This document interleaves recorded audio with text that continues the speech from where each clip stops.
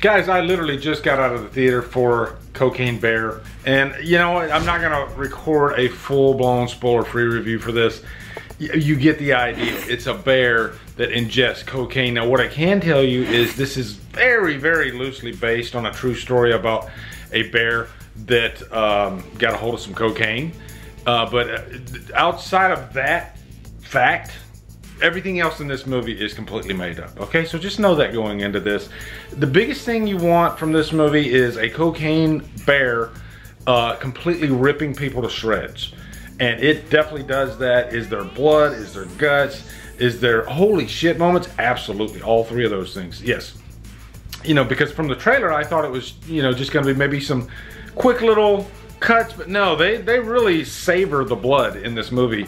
And the audience I saw it with, because it was an advanced screening, everybody they were having a blast. They were laughing, they were roaring. The characters are nothing to write home about, although there are some really funny moments. Look at it like this.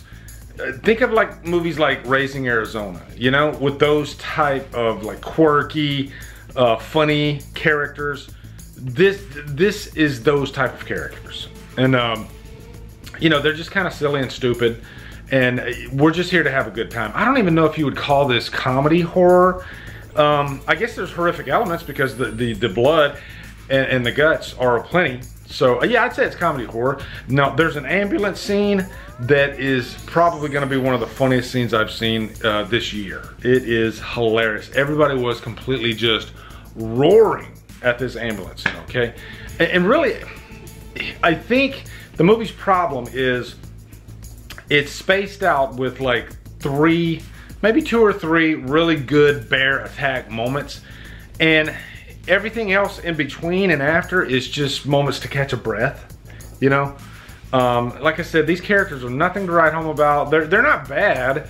They're a little charming sometimes, definitely funny sometimes, but they don't hold that vibe throughout the whole thing. So yeah, but yeah, overall it's fun. Not something that I'll watch over and over and over again. But yeah, I kind of dug it,